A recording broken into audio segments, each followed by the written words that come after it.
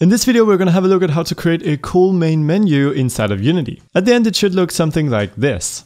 Special thanks to HandsOffTune, Judaman, and Armin Narusi for their support on Patreon. And now, let's make a menu. So I currently have two scenes, a menu one which is completely empty, and a game one. Just pretend that you're seeing a game here.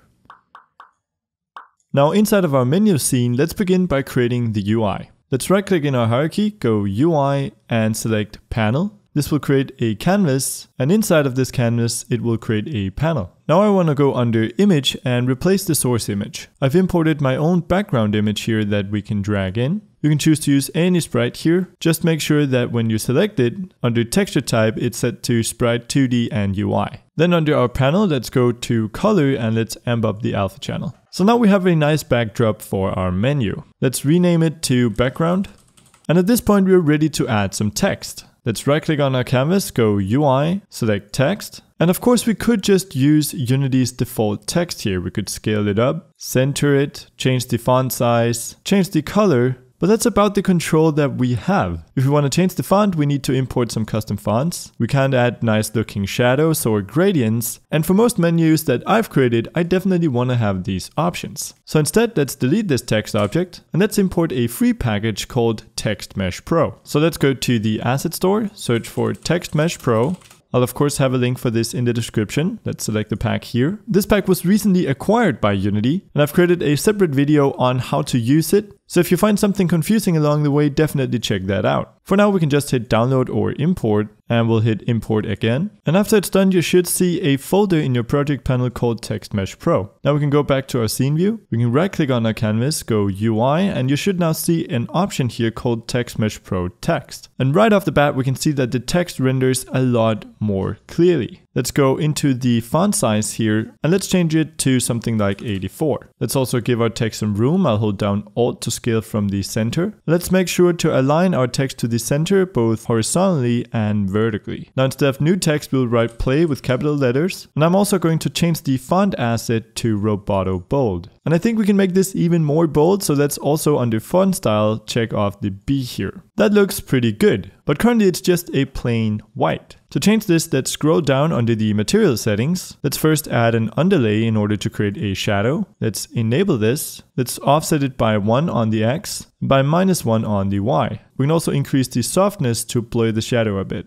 I think that looks a lot better. Let's also add a gradient to the text. We do that under the font settings. Where it says color gradient, we'll make sure to check that. And we can now configure a color for both the top left and right and the bottom left and right. But instead of doing that in here, since I want all of my text elements to share the same gradient, we can create a color gradient asset. To do that, we'll go to the project, right click, go create, Text Mesh Pro, and let's select color gradient. Let's rename this asset to gold. And now we can define some colors. And I have some color codes at the ready here, so I'll simply paste these in. I'm going to be using the same one for the top left and right. And then for the bottom left and right, we'll choose another one, a bit darker this time. So that's some nice yellow and orange colors. Let's now select our text object. Let's scroll to the gradient part and let's now drag in our gold object into the gradient preset slot. And there we go, we now have a nice gradient to our text. Let's rename this text to play. And of course, this is currently just a simple text object. We want to turn this into a button. To do that, let's right click on our canvas, go UI, and let's create a button.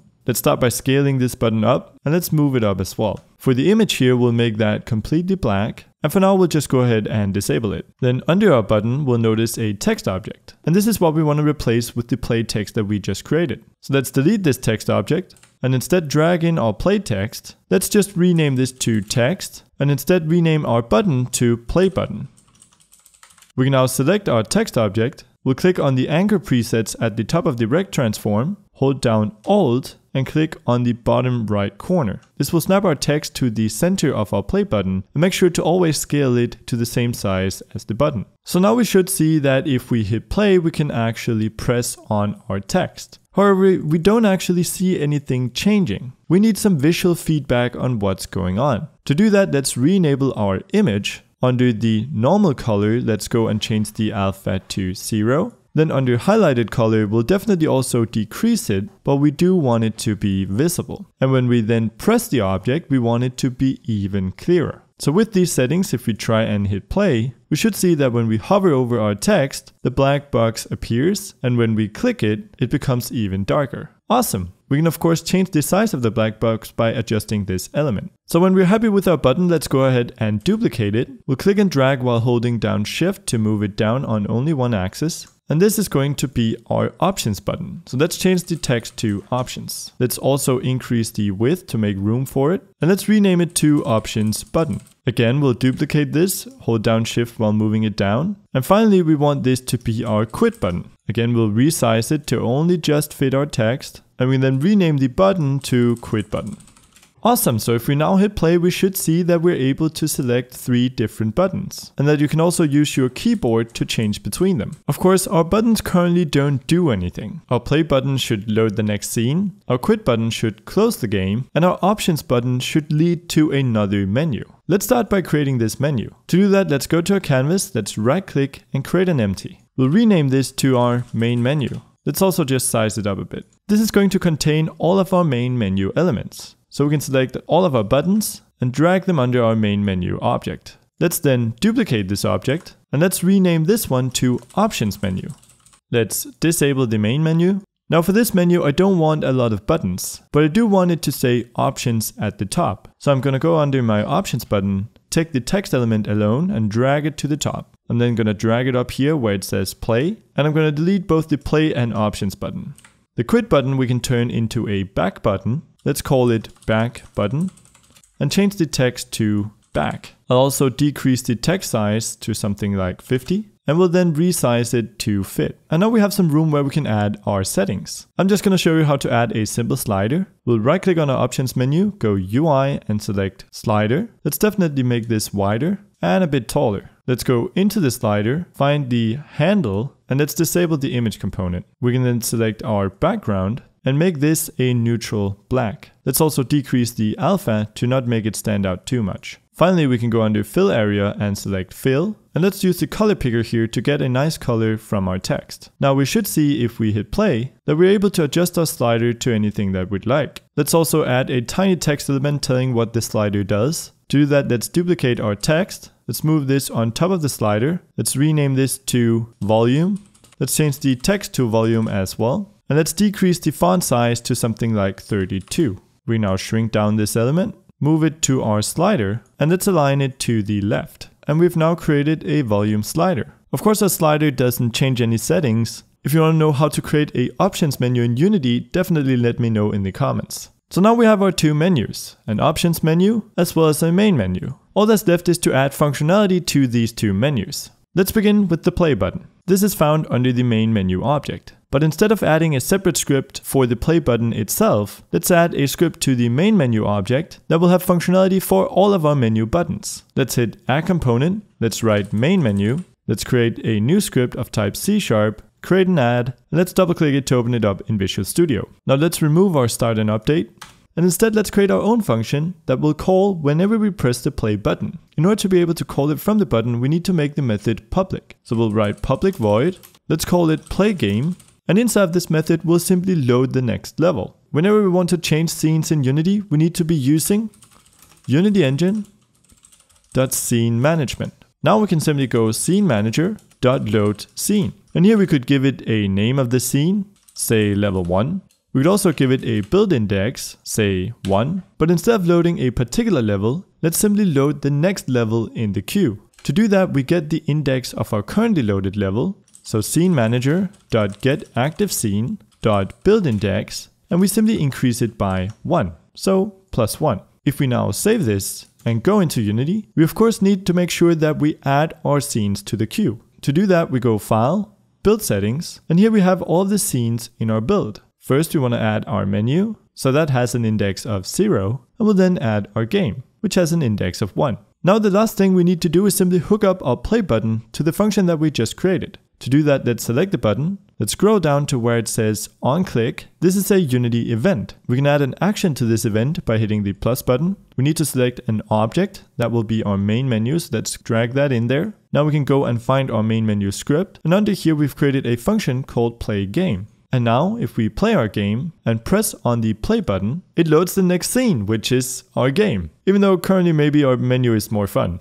So that's awesome. The next button we'll hook up is the quit button. Again, we can do this inside of the same script. So we'll create another public void, and this one we'll call quit game.